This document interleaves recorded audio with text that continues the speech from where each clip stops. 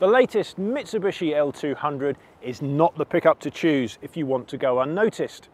With its sharp-edged, angular styling, this double cab has real on-road presence, and with a curb weight of over 2 tons and four-wheel drive, it has the makings of a tough, go-anywhere tow car.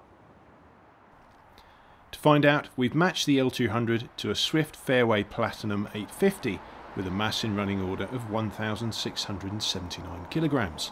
It's an 83% match for the Mitsubishi. With 148 bhp, the L200's engine isn't especially powerful, but it's torque rather than top-end power that really counts when towing, and the diesel has 295 pounds-feet. That's enough to handle the big Swift, but don't expect to be going anywhere in a hurry. We're pulling a very heavy caravan on a very breezy day, but even so, we'd have hoped for better stability in crosswinds. The L200 has been moving around a bit and it feels happier at 55 miles per hour than at 60 miles per hour.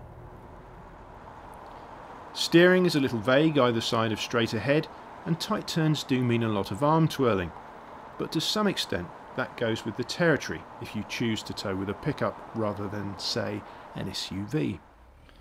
The Mitsubishi had no trouble making a hill start.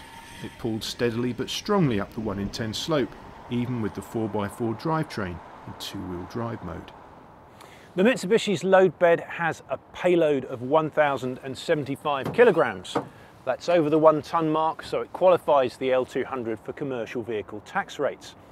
Now, if you want to keep your supplies dry during the working week, or make sure your luggage doesn't get wet on a caravanning holiday, then this retractable tonneau cover is an option well worth specifying. However, it does cost £1,850, including fitting but excluding VAT, although it does also come with these black sports bars.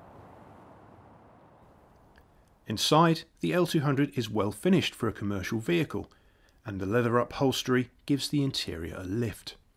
It's well equipped too, with a touchscreen infotainment system and lots of high-tech driver aids.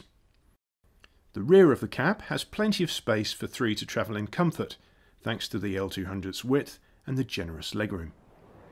In Barbarian X-Spec, the L200 is very well equipped, and there's no doubt it makes a practical workhorse.